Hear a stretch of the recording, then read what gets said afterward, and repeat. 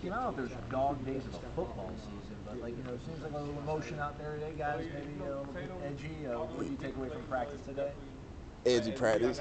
I say that was good energy. To me, it was funny because I ain't get to make it to the pile, so just watching it from a distance, it was pretty funny.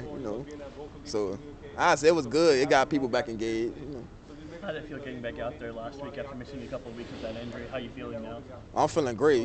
Just to be back out there, coming on my last season, it's like blessed feeling. Like, the crowd noise and all that. Just to be back out there with my brothers is no better feeling. Did it make you, I know you appreciate it, but did it make you appreciate it more when you got back out there? Yeah, even more. Like, just knowing, like, the countdown of the games and stuff, just like, yeah, probably might be my last couple times stepping on that field, so very thankful. When you were out, I know Conrad got some playing time and he made some plays in the last game as well. What have you seen from him? Oh, I've seen a lot. He's still young, but pretty good player. Well, not pretty good. He's a good player. He just got, still home now. He's still young, freshman, but I think his future bright, though. What was your reaction when he made that, that one that hit and then that fumble recovery? Yeah, that was great for him. Like, I was turned on the sideline. Like, I ain't gonna lie, cause I'm a little so super happy for him. Glad it happened for him. Go and get that out. He made his first big play, so should keep rolling for him now. You're someone who got to play a lot as a true freshman. I guess what are some of the challenges that come with that? And if you can look back, like how much you know about the game now versus then, like how much different is it now? Oh, it's very different.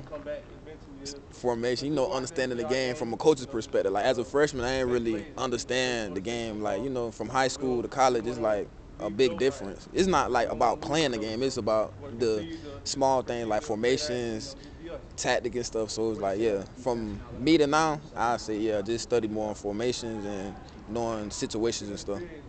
What did you learn from Jamie, and what have you kind of applied this season that you learned from him? I say consistency. He was pretty consistent. But, we both like the same little age, so we both had our own tools. I think that's how we complemented each other. He had his package and I had my package. So, I'm thankful for him, that's my boy. He still showed me, consistency. That's what I see. So, be consistent. He was pretty consistent at what he do.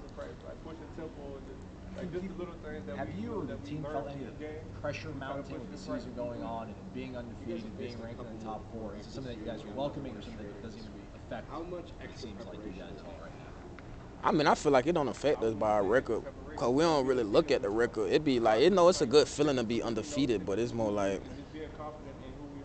the bad stuff we do in the game be outweighing the good. So it's like everybody just focus on the next play, next game. It's good to win. We focus on the win for that time being, but once coming back on that Sunday, it's gotta let it go.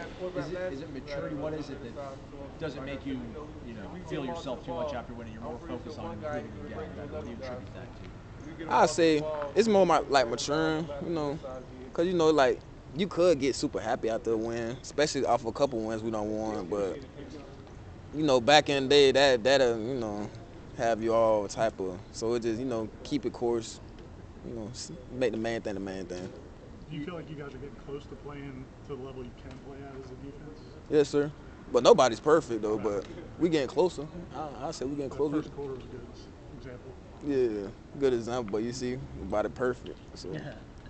Garrett traded because played him a few times. What do you know about him? How do you guys focus and get ready for him? Yeah, last year he was more of a runner. He tried to throw the ball, but he was more of a runner. But I think this year he trying to distribute the ball more. But still got to respect his legs. He a pretty good player. Got good size on him. So I think he gonna try to distribute the ball. But for me personally, without the coach's perspective, I think he might try to use his legs a little more this game. I wouldn't be surprised. I'm sorry. When you guys had a couple years here where the crowds weren't all that great. What was it like going back just Saturday against that crowd? Oh, it was electric. I won't even lie. It was electric, but I done been here a while. We done been in some electric games, so it was up there. But prime time at night with the air, you can't beat that. You can't beat that. Might have it against you. Thanks, King. Appreciate y'all.